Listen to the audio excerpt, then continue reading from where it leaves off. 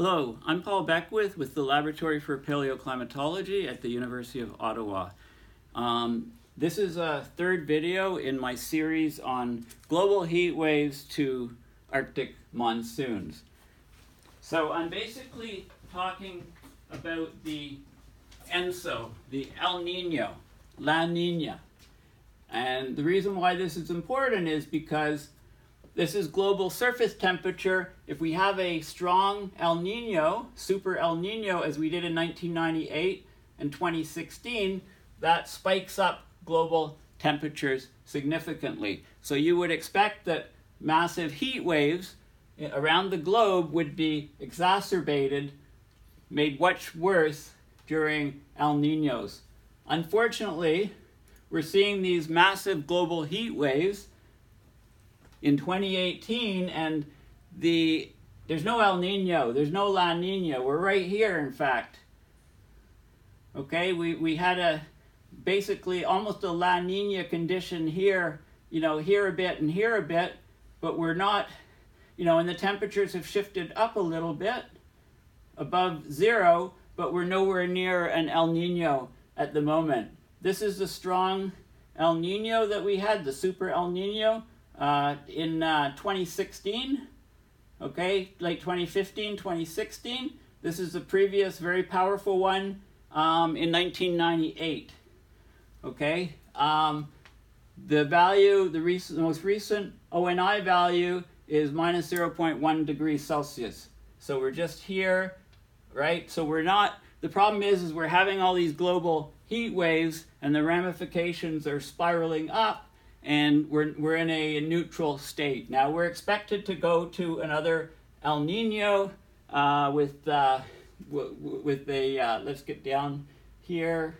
I think it's at 65% chance. This is a very useful thing if you want to learn about what's going on with these, the predictions and so on.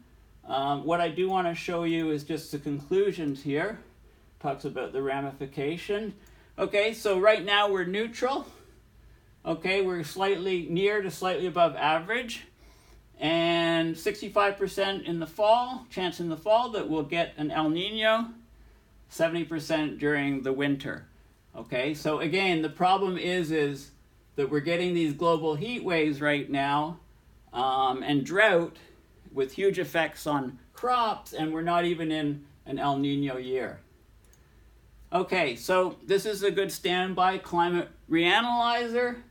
Okay, so you can see there's a ridge here. This will be a ridge, so the jet stream will come here, it'll come down here, it'll come back up here in a ridge and so on. You can kind of track it around where it would be. You can display it here by jet stream wind speed here. Okay, so you can see the dip here, and you can see the associated pattern here. If we look at the geopotential height, you can see this is where the jet stream would track. Okay, so that's a good standby. It's always good to have a look at that, and you just click on here to see what's going on. So this is 2-meter temperatures, but the anomalies. So warmth in Africa, look at the heat wave up here, right up into the far Arctic in Scandinavian countries, Novaya Zemlya, Siberia. Okay, also heat waves down here in China. And, so you can click to get the different views. We're also seeing large anomalies. Look at this down here. So we'd have, remember the jet stream, the idea of ridges and troughs is inverted because we're in the southern hemisphere.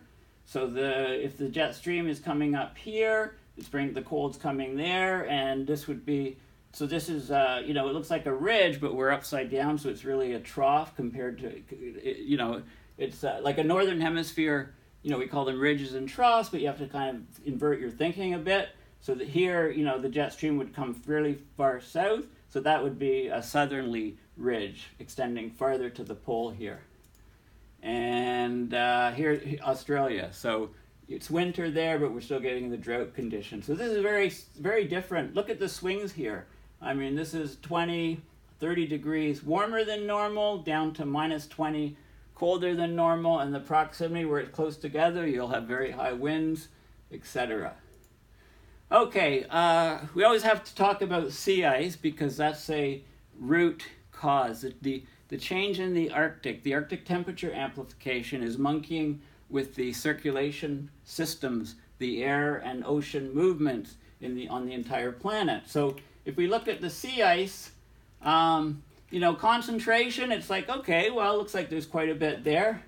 Sea ice extent, it's defined as the area of ocean with at least 15% sea ice. It's not record low, like in 2012, okay? But it's really the thickness and really the which, multiplied by the area, and you get what's going on. Temperatures, it's close to melting point of the sea ice, because all this energy up there, even though it's much warmer, that energy is going into melting ice. The problem is when that ice is gone, that energy will spike up the temperatures.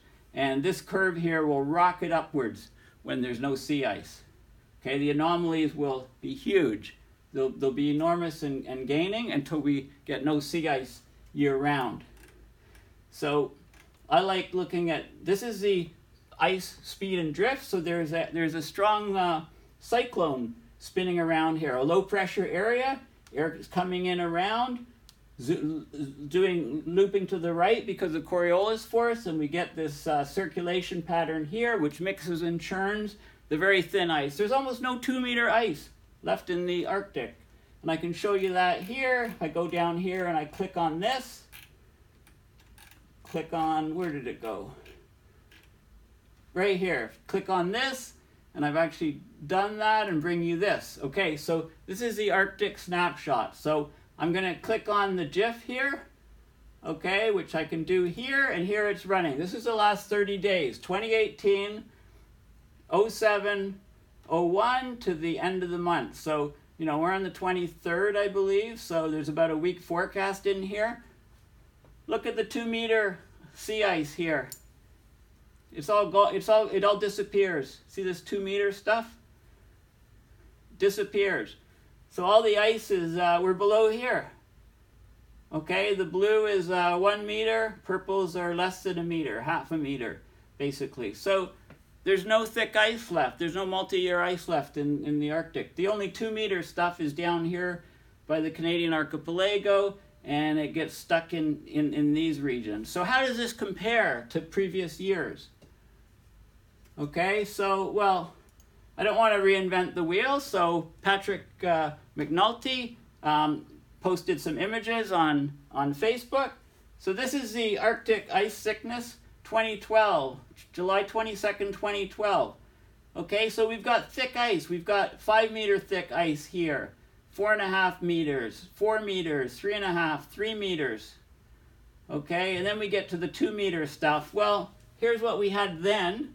And then 6 years later, here's what we have now. How is this not a climate emergency? How is this stuff not going to, this stuff is going to disappear in the blink of an eye, and we're probably going to have a global food shortage when this happens. And we're in a climate change emergency. Come on, governments and politicians, they need to get their act together. They're not fulfilling their mandate of keeping the public safe. That's one of the things that governments are supposed to do, right? So, look at this. This is striking. The ice is going.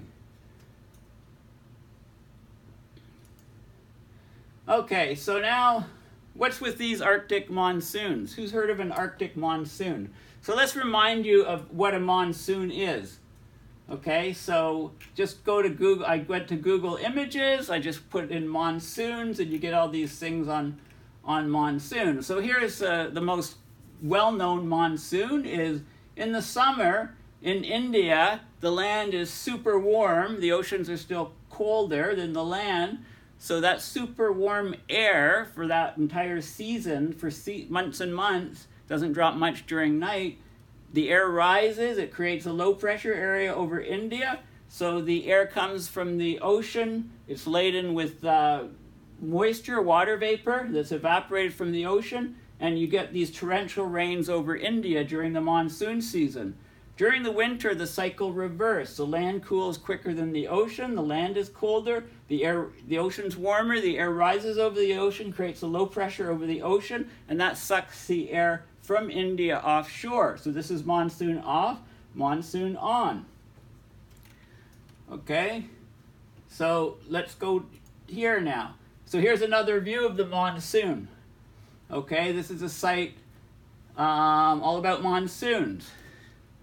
Okay, it's one of those sites. I just clicked on the image in the Google Images for monsoons, and it brought me to the source page. So here's we get the summer case. The land is very hot. The air rises convectively. Low pressures at the surface, that draws in air from over the ocean. That air rises. Water vapor condenses, clouds and stuff, lots of rain. And then you get the cycle completed here. So high pressure, cooler ocean, low pressure, hot land. And then in the winter, the land is cooler, the water is warmer, the air rises over the water, and you get these offshore breezes here and onshore breezes here. This is the whole concept of the monsoon. Okay, well, this is what the Europeans are forecasting for.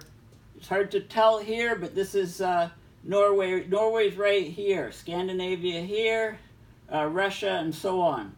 Okay, Novaya Zemlya. Look at this huge dome. This is at 500 millibar, about halfway up the atmosphere. This is the anomaly. So we're getting here. This is 588 millibar, 500. So the anomaly 588. Okay, so it's 500 millibar. So there's huge anomaly here. Okay, hot air rises. That air rises. This is your heat dome. Okay, you can see it right up through the atmosphere. So what happens to, this will last for, this is from July 27th to August 1st forecasted. What's going to happen here is this will be set up. And if you happen to, the air is rising, that'll suck in air from outside. Okay, if there's a lot of water vapor in it, that will be thrust up and you get a monsoon type condition. Now, because the Arctic Ocean, there's still sea ice on it, there's still colder water, you might, you might get heavy rains, but it's not really a monsoon yet. But as the Arctic Ocean warms more and there's more evaporation and more water vapor put up into the air over the Arctic, then we will fully expect, as the jet streams break down completely, and the jet streams don't win. They don't rule climate. They don't rule weather patterns. What rules will be the land-ocean contrast, and unfortunately that doesn't change, right? The land doesn't move, the ocean doesn't move, so we'll get these patterns set up. So remember those huge snowfalls on the east coast of the U.S.? We had warm ocean, we had cold land, and this was in the fall, early winter, and we got huge snowfalls, and that water stayed warm throughout the winter, so we got huge snowfalls, massive snow dumps. Same sort of, Japan recently, incredible heat waves, incredible torrential rains. Monsoons, torrential rains, Arctic monsoon, we're coming, it's close. Okay, I talked about crops, stresses on crops, and photosynthesis. So temperature, there's an optimum temperature for photosynthesis. Okay, there's more, when the temperature rises, the kinetic energy increases of molecules, so reactions can occur more quickly, chemical reactions, and you get a gain in rate of photosynthesis, but you reach a certain temperature, the enzymes start breaking down, boom, the thing drops. And this is with light, more and more light, more photosynthesis, but it's not a limiting factor, so you get a plateau. And this is, so this is interesting here. So this is showing for a particular enzyme, here we go, get an optimum temperature. So next time, if you have a good temperature probe and you're frying an egg, look at the temperature when that egg white starts changing, because those protein molecules are denaturing and breaking down. CO2 levels. These global heat waves definitely reduce the CO2 sink, so we would expect very, very high CO2 levels. Also is another problem. Okay, so I'll finish off here. So So basically, we're undergoing, these global heat waves are leading to Arctic monsoons. Thank you.